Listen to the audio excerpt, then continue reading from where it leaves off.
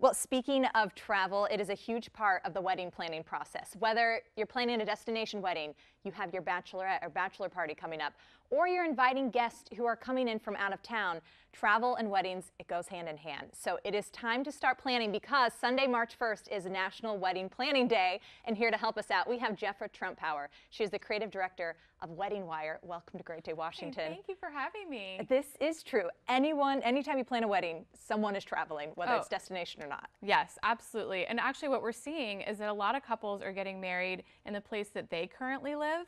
So more family is having to travel in. It's not just about, destination weddings as being the travel to an exotic location. Sometimes destination weddings mean other people are actually traveling, including the couple, to just the state next, to where they live. Right. And something else we didn't even mention, honeymoons. Honeymoons. The couple's always traveling after the wedding. Yes, they are. So honeymoons are still obviously a big part of the wedding. We're seeing that couples are spending about $4,500 on their honeymoons on average.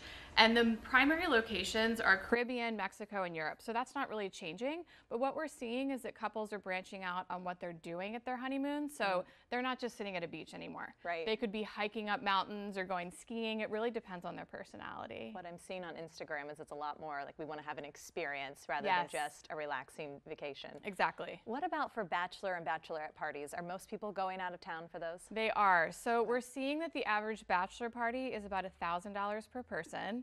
And the average bachelorette party is $700 per person. I know, it's crazy. Per person. But it's all about the experiences, right? And so we're seeing couples want to plan their bachelorette and bachelor parties in Miami, Las Vegas, New York, and now we're seeing other cities like Orlando, Nashville, yes, Dallas, Austin. Those are also popping up as destinations.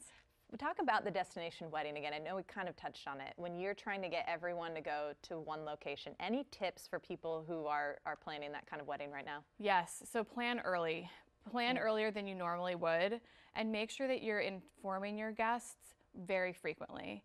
Make sure you have a wedding website set up. Make sure you're constantly updating. Do your research on that locale too. Make sure that you understand like where the accommodations are, where places they can go out and venture out, and make sure that information is provided for them ahead of time. I also love this because there's a day for everything. What is it? It's National Wedding Planning Day on I know. Sunday. Of course, part of that is getting your outfits ready for us as well. What are some of the trends? I know you brought two of them for both a bride and a groom. So we have Raul and Claudia here, and Claudia is wearing a metallic gown from Lovely Bride here in DC. And this is one of the many trends we're seeing for fashion. So these bold statements, we're seeing it in the sleeves, maybe colors. Speaking of colors, you see Raul in this emerald green suit from the black tux. And is it velvet? It's velvet. It's actually velour. Oh, okay. But what we're seeing is that the groom is making more of a statement as well. It's not just about the standard, black tuxedo anymore. He wants to show his personality too. Do you think that the pop of color, can they both go for color, or you're seeing one does and the other? You know what? I think you can do whatever you want now. I think as long as it shows your personality, it doesn't matter. It's not about matching. It's just about really showing who you are. People are breaking those traditions left and right. Where do we go for more information, especially as you're trying to plan this weekend? So you can go to weddingwire.com and you can help plan all of your everything from your guest list. We have vendors in all locations across the United States. Very helpful. And a timeline of how to get this done. Yes, exactly. Checklist, timeline, everything. Thank you so much for offering all this help today. Check them out. We'll be right back.